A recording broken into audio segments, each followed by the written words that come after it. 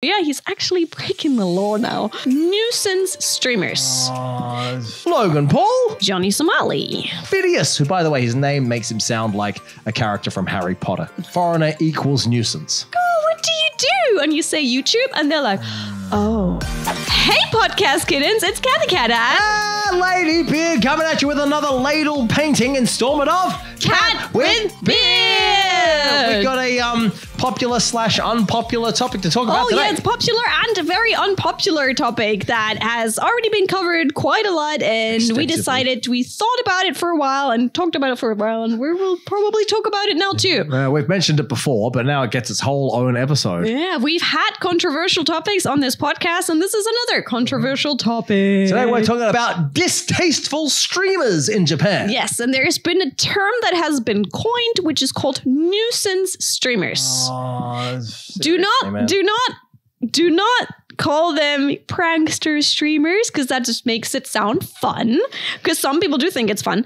Nuisance streamers are literally what the Japanese public is not impressed by, and unfortunately a lot of people have seen nuisance streamers, tried to copy nuisance streamers, and it's made a lot of people's lives worse. Yeah, they're not making it easier to be a foreigner in Japan. Japan is generally a country, if one person spoils something, it's that person will spoil it for everyone. And that's where a lot of rules are suddenly put into place, because maybe one person did something they shouldn't have done, and then it comes for everyone. It's like when the teacher punishes the entire class because no one will own up to the thing. Something like that. So if there's something happens, it means something, the people will be very quick to change the rules and make things less fun. Or that's why sometimes when you go certain places, the list of like, if you do this, you can't. If you do this, which means that probably happened once. One person might have said one or done one thing, and then everyone gets the stick. So we're talking about now. In recent times, there really has been a new wave of nuisance morons plus creators. Internet. Yeah, morons on the internet who have arrived in Japan. So we're going to go through all of them. There was, of course, we must remember where it began. The OG of being disruptive in Japan with a camera, Logan Paul. That was a big issue when that happened. Every Japanese person knew it. Every Japanese person was talking about it. And also the problem was it really put a damper on the image of foreigners in Japan as well, because he went into Aokigahara Jukai. That one. And he made a video about it. Like, oh my God, I checked that out. Like, very disrespectful to the families. Japanese people were really talking about it. Like, it's actually a tragedy, and he turned it into his content. What's content? Which I don't even, I have no words for that. But also he was doing some other, questionable activities in Japan. He had videos of him running around with a Pokemon ball. He just ran up to a Japanese person to throw the Pokemon ball at him and this kind of thing. Yeah, so, it's kind of douchey foreigner activities. Kind of stuff. I mean, like, the OG before Logan Paul of doing weird things in Japan would probably be that TV show called Jackass.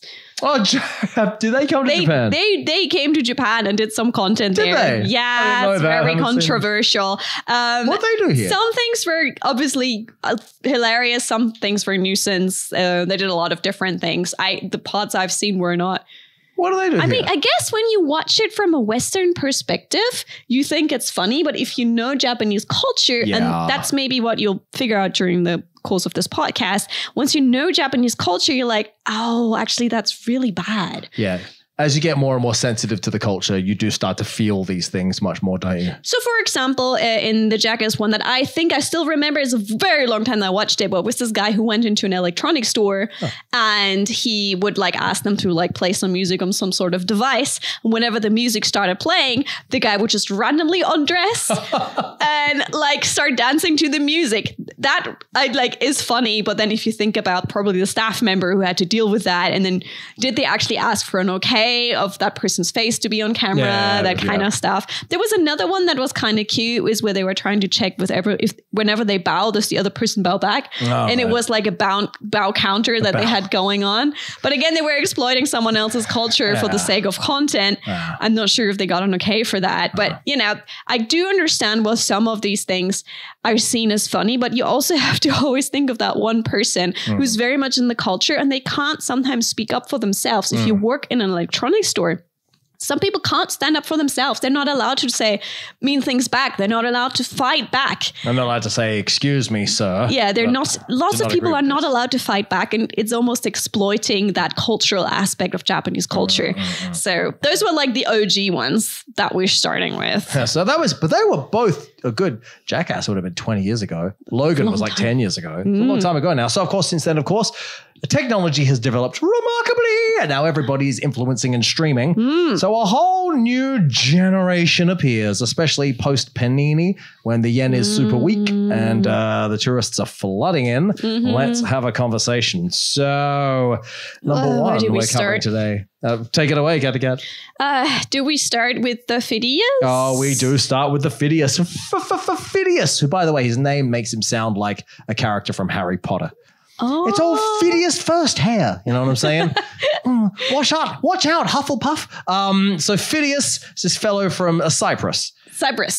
And he became famous with the video which he called I Traveled Across Japan for Free, which wasn't quite for free. It was just cheating your way through the system. Yeah, he stole basically. So this gentleman, streamer or YouTuber, which one? Streamer, probably also YouTuber, probably both. So doing those things. So he's streaming, he comes into Japan, he's like, watch me travel from one end of the country to the other, gets on the Shinkansen, the bullet train, and he's like, in the toilet. Watch me not pay for a ticket. He hides in the toilet. And he streamed that. So you have proof that he did that, which you're not. First of all, you have to think about that. Like, I didn't watch it on purpose to not give it another view.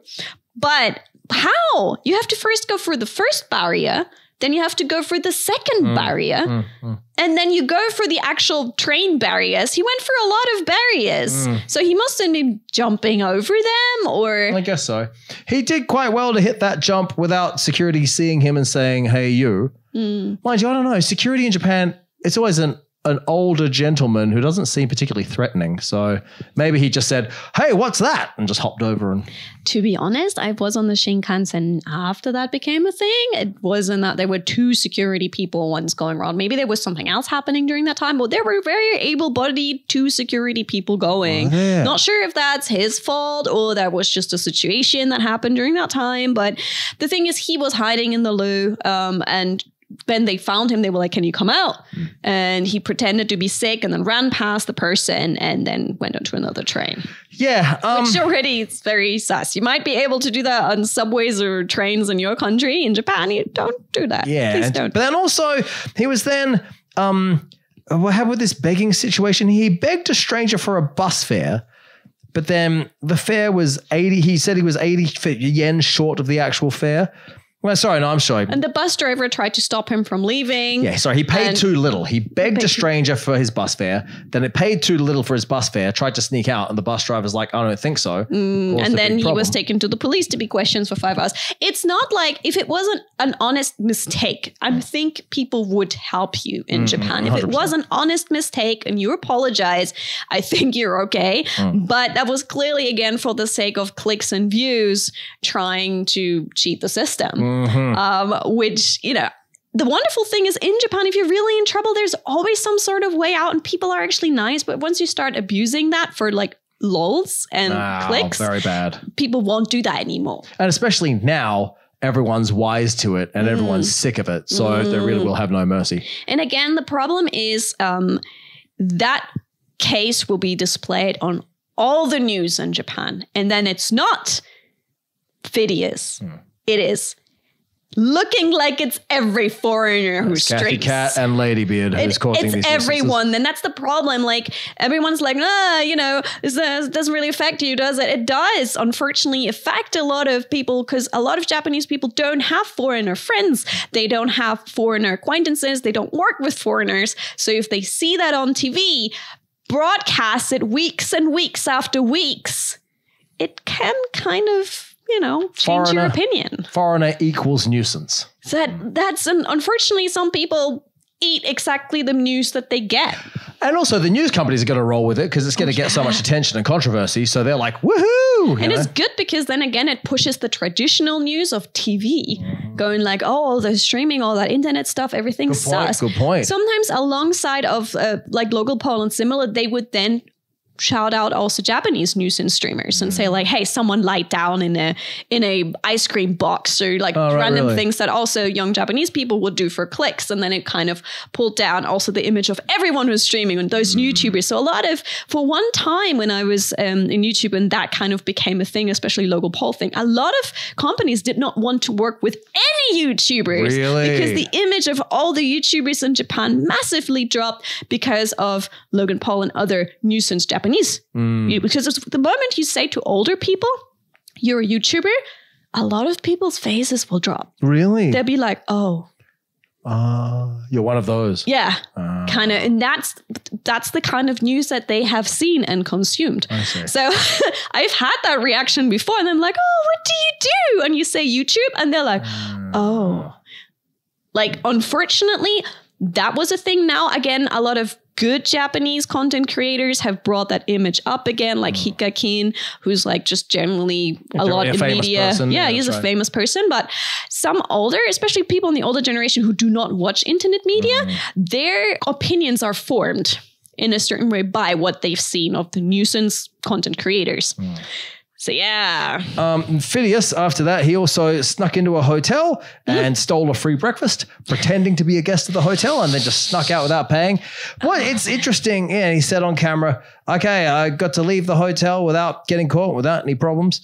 So just like promoting that is not good, because that will then give other people the thing of going like, oh, maybe let me try that, because there's a lot of young influential people who just go, oh, cool, free breakfast, let's try. Yeah, I mean, I guess this is just this generation's version of being kind of rebellious, mum and dad, be a public nuisance. Like this generation's equivalent of, spray painting your tag on some public wall or something, right? I think it also is a very great comparison of Western culture, where you might get away with things and it feels like a slight small thing, and Japanese cultures where people have a lot of rules, and those small things are actually a lot bigger than you think they are in this culture. Yeah. So, 100%. You go like, oh, so what? This or that. No, it will change the culture here. So already a lot of Japanese companies, or like a lot of Japanese places, have changed some rules. We want to talk about that as well.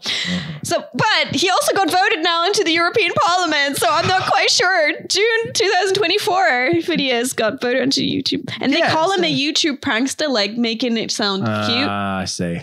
It's not breaking the law. It's not cute. But it's not funny. Hang on. So he's in the European Parliament. Do we know what position he has in the European Parliament? He secured himself one seat, and one of the things he said he wanted to do, focus on education, eliminating exams, and promoting self-education. Oh dear. Okay, so self-education, whatever that means. My question: I guess he's not a diplomat, which is good. But can you imagine the moment when he has to have a meeting with the the Japanese foreign minister or something? That's going to be a problem, huh? It's going to be awkward. Very awkward indeed. All right. Another name that everyone knows by now on the internet, the American known as Johnny Somali.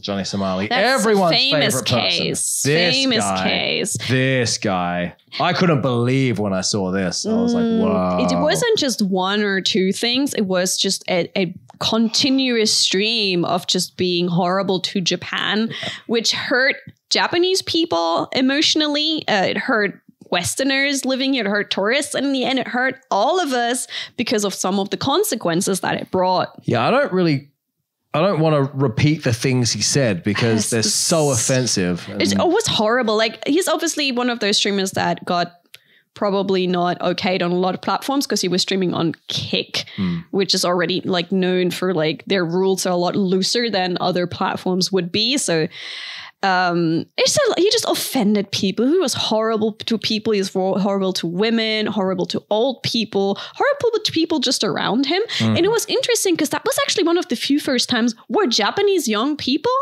would actually stand up and do something. Yeah, this dude got punched many a time. Yeah, by Westerners living in Japan, by Japanese people. That is rare. You don't really see Japanese people get, like, again, we're talking about that staff person who can't speak up for themselves. You don't see people actually being so upset that they've felt to do something about it. So one of the interesting things about Japan, one of the interesting social dynamics is tense situations will seem to escalate from 0 to 100 in one step because everyone is so patient about things. So they'll keep it compressed. But then if you know, the lid comes off the gas cooker, it's just boo, and that's how it goes. So yeah, so in that video of him on the train, when he's talking about, he made a lot of disparaging comments about the atomic bomb, which is probably the worst thing you could possibly do in Japan, the most offensive thing.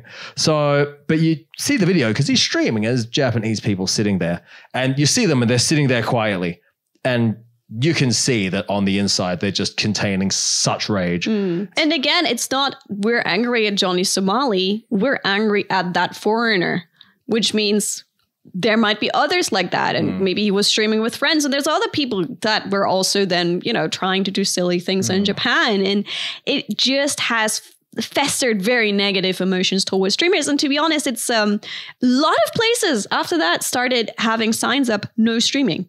Oh, did they? A lot of places. If you now look around Tokyo, there's a lot more no streaming signs. If you go to a cute pig cafe, you want to film the pig if you can. Sure. But here's a lot of rules of no streaming at all anymore. Sometimes you're allowed to take pictures, but no streaming.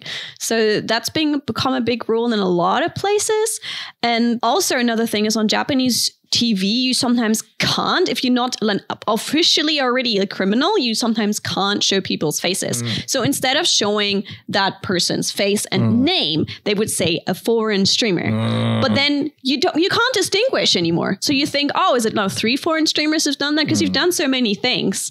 So a lot of people in their heads, because we don't really sometimes pay that close attention, for them, it's just like them many foreign streamers who them all call many issues. So instead of becoming one person again, that one person became many people in the thoughts of a lot of people. So again, making that a point against everyone who wants to stream now in Japan, that kind of thing. Of course, streaming can be annoying generally because there's always someone walking around with a camera, but it was just the level of offense that happened in the streams that just people are like, get out. But there is something, isn't there? Like once you've spent a lot of time in Japan and you get kind of sensitized to the culture, there is something that you can't really put into words to get outsiders to really grasp just how offensive they're being, isn't there? There's a certain feeling, you know? I think that what shocked me when I first came to Japan, I got interviewed at the station for like being in a TV thing. Anyway, so people followed me around and filmed me in Harajuku. And it was interesting. People saw it's an official camera, not a video camera, official camera. And people were judging. People were trying to avoid the camera. People were covering their face. And I'm like, oh, things are different here. And then I started YouTubing here 10 years ago. And I realized people are very, very protective of their privacy. People don't want to be in the background of YouTube videos. People don't want to be in the back of your streams if they like purposely avoiding you. If you can't like avoid having them in it, like I'm obviously now more and more people are doing it. It's hard to cut them out. But for example, when I started streaming, I started blurring out people's faces left, right, and center because I was like, oh my God, how am I going to do this? And I realized it's very, very difficult to do that at the same time. But Japanese people prefer their privacy. And in a lot of restaurants and such, if you go to them, people will actually say you can take pictures of the food, but nothing else. So almost like maid cafe. So again, tosatsu, taking pictures and videos of other people without permission is always difficult.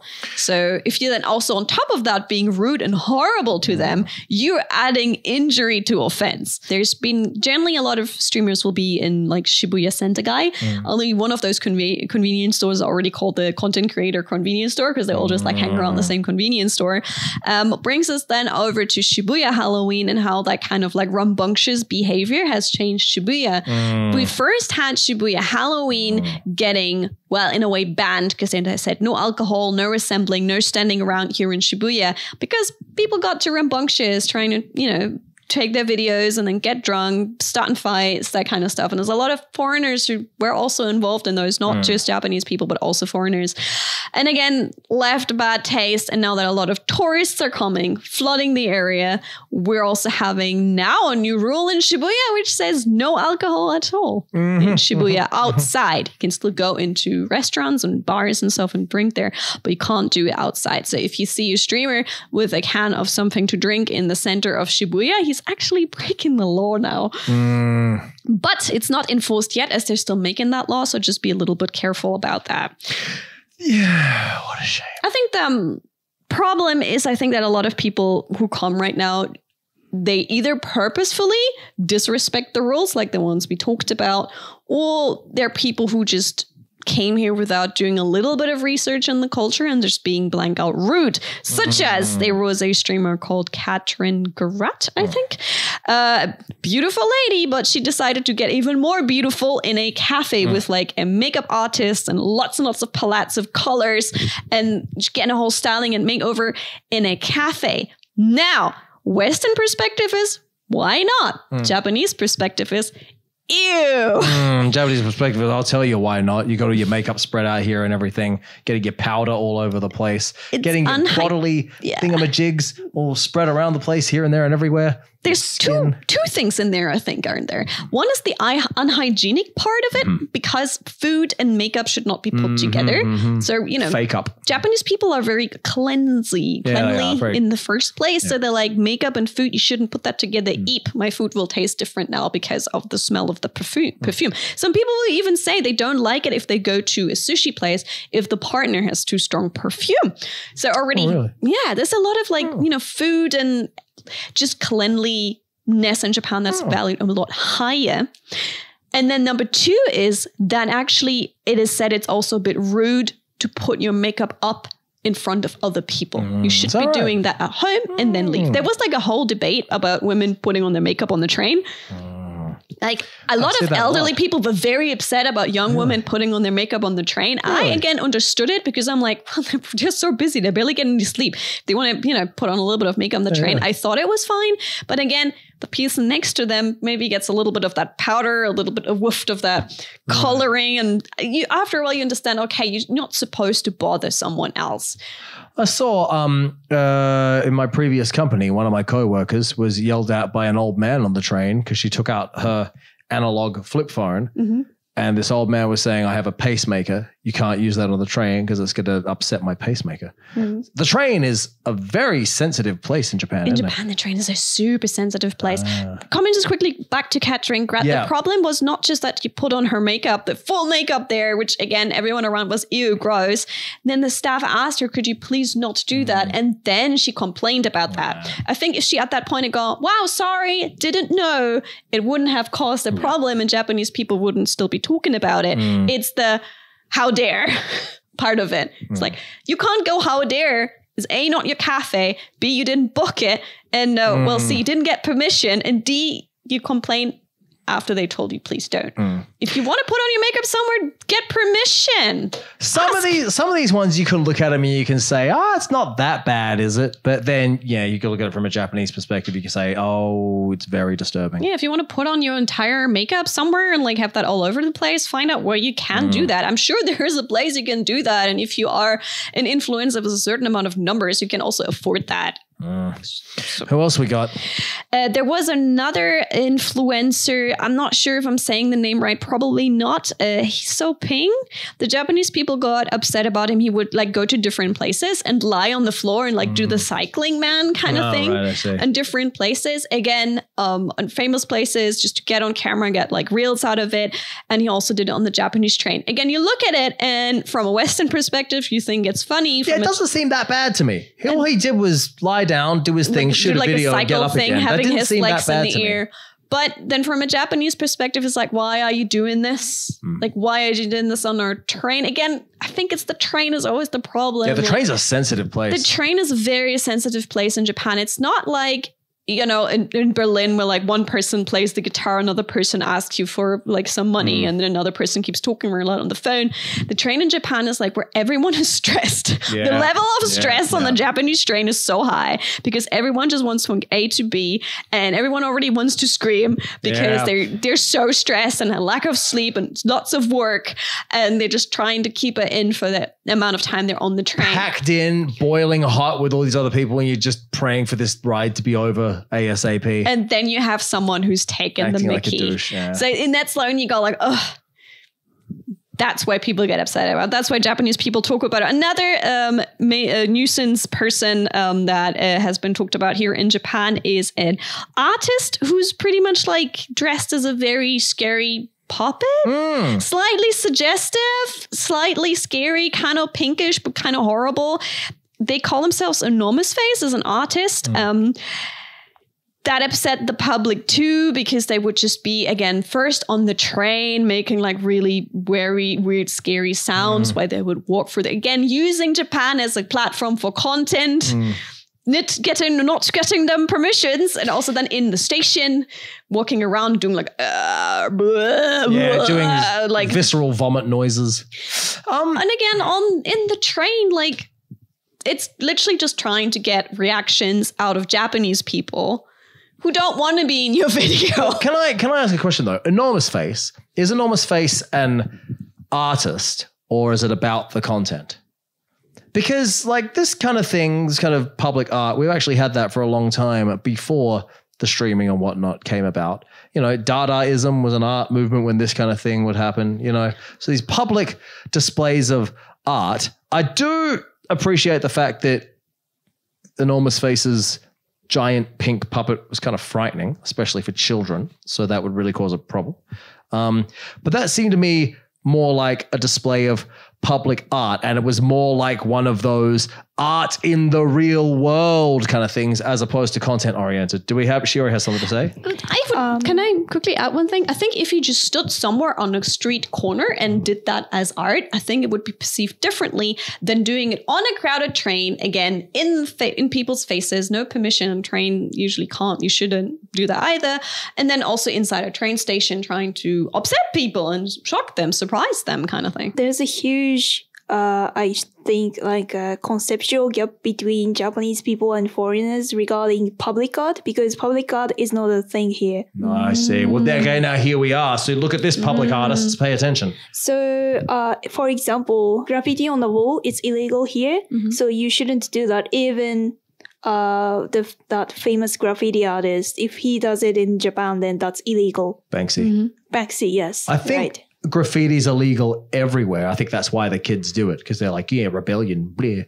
But Japan has graffiti artists, so there must be specific walls or private property or something where they do their art, yeah? Yes, if you get a permission from the owner of the property, then you can do it. Like everything you do or in public, even if it is like a protest or not, you have to get a permission from the landowner or from like the mayor of the city or whoever is in charge of that area. You have to get a permission or otherwise it cannot be happened. That's the thing actually that I learned a lot doing YouTube in Japan, is that you have to get a lot more permission here for things you didn't even think you needed permission for. Like, for example, some parks, you have to have permission to film in. Some areas you have to have permission to film in. Of course, you can go in there and you film by yourself. So, for example, you would need, in theory, a permission for your yogi park, but no one knows that and everyone does their content there. In theory, though, the overall rule is you need a permission. So if you get caught out at it, you might be in trouble. Same thing with a lot of areas is you need so much permission. That's why a lot of videos I wanted to do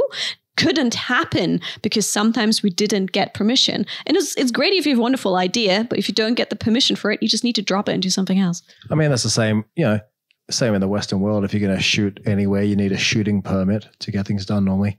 Can I raise something? I hereby acknowledge what is arguably an inherent hypocrisy in everything that I'm saying in this video, because when I came to Japan 10 years ago, how I initially got famous on the internet was by taking photos and whatnot in public a lot of the time. I have my studio photos too, but we would go to Harajuku, me and Seita Fukuoji-san, and those photos went viral and whatnot. And we have various other photos in Shinjuku and Shibuya and other public places. The crossing, I've got my photo in the middle of the crossing as well. So therefore, I can acknowledge that I did all this and it made me famous. And now I'm criticizing a bunch of kids 10 years later who are doing the same thing in a different form. So I just acknowledged my inherent hypocrisy with this, if you want to interpret it that way. Okay, good point, actually. I guess like when I was creating content, all right, on the streets and stuff, we tried to be careful as much as we could, but we would also probably create content in an area without knowing that we weren't maybe supposed to take pictures there. The point is that once you know, then you can change it. Then you can become more careful once you actually work with that. Another thing is, so for example, the street snap or not, if you cannot find out who exactly he or she is in the photo, that's okay. The street snap. Oh, photo on the street. Snap, like photos on the street. So if they are too far away, like far enough that we cannot tell who that is, then it's just the background, so it's okay.